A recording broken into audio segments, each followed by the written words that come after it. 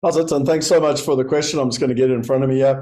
So it's a query on the level of the Q&A conversation or discussion. And the point being is that you'd be surprised how often people think that their questions are stupid, and yet everyone else wants to know that same question. So I always say, the only stupid question is the one that's not asked.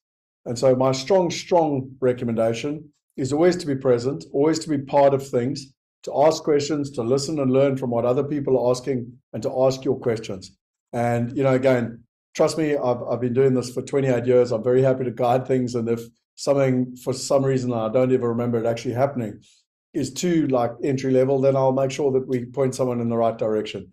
The bottom line is that I want people to be able to get the knowledge so they feel empowered and they can make the right decisions for them and their family. So I hope that helps. I think one of the things that everyone feels is they don't have the right knowledge.